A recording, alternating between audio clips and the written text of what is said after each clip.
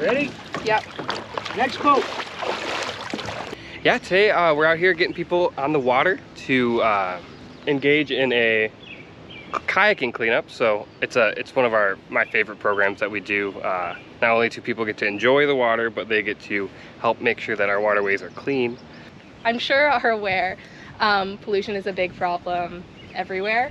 And so what we do here really helps because eventually our water will end up in the ocean. So today we're going to be focusing on plastics. Ready to find some litter? Yeah, we're on the hunt today. I'll tell you that much. We'll be successful.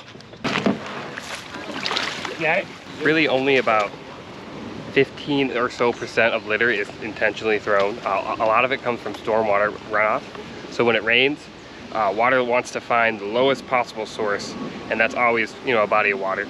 So while it's traveling across, impervious surfaces like parking lots and rooftops and parks, it's going to pick up not only a lot of trash, but also a lot of nutrients, sediment, petroleum products like oil leaking from a truck, or asphalt's a petroleum product. So it picks all of that up and it deposits it into our waterways. So that's why these cleanups here are important, because that water, you're going to see on the bank a lot of trash that's got washed in. Something plastic.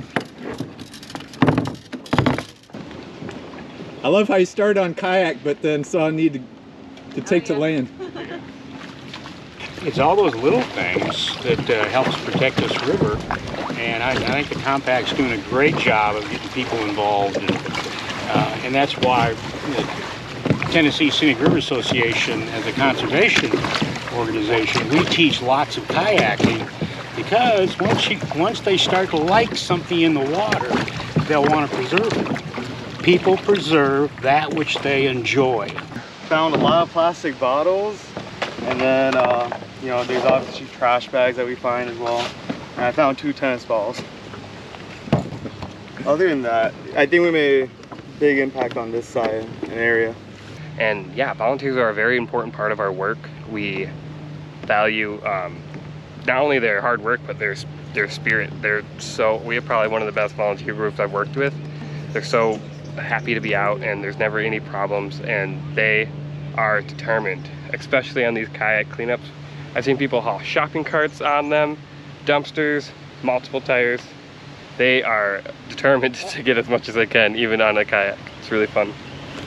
Well, it was full of, especially right here, it was full of trash. I think we've pretty much got everything in this area. You can get out there once a month, once a year even.